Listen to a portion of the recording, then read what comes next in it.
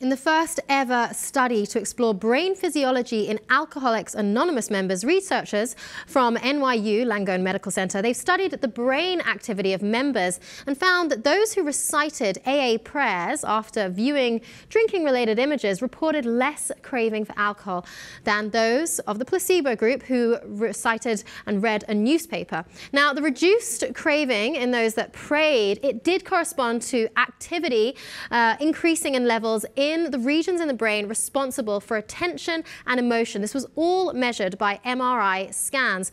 Well, Margaret, I found this particularly interesting. We know that often if you put your mind on something, you set a target, you set intentions, you focus on something. We've heard it with meditation. We're also talking about, in this case, Alcoholics Anonymous, reciting prayers. It's all about focusing your mindset.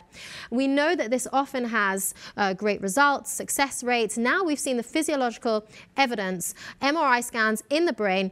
They've recorded the data and revealed that there were changes in parts of the prefrontal cortex, which is the region of the brain that controls attention, and in the brain sites responsible for controlling various different emotions. So this is a very interesting study. They did obviously just use Alcoholics Anonymous members reciting the prayers, but I think this has a broader consequence than that. When you look at all sorts of things, when people try to set their goals, try to say out loud what they want to do and set those intentions, it actually can trigger parts of the brain and change the brain activity in those regions. We know that meditation is good for you and that it has a healing aspect and a centering aspect for someone's soul and brain. I mean, that's not, really in dispute here, but the interesting aspect of this, the repetitiveness of this for me.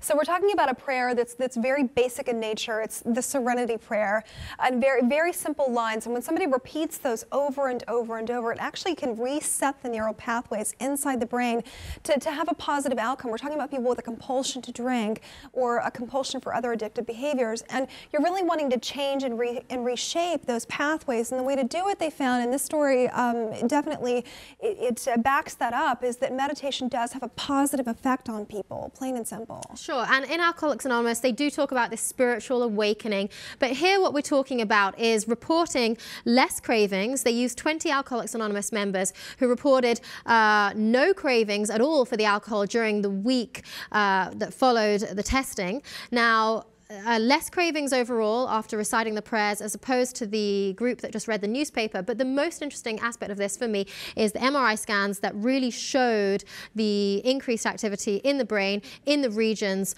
that control attention and emotion. Well, we've talked about focused attention, meditation, mindfulness, all these sorts of things. We've spoken about these subjects here before on the Lip TV. Alcoholics Anonymous, though, reciting a prayer, you might not think that this would really have the changes that have been reported, but an MRI scanned experiment done by NYU Langone Medical Center has shown the results that it does in fact change the brain, and for the Alcoholics Anonymous members, it reduced those cravings altogether.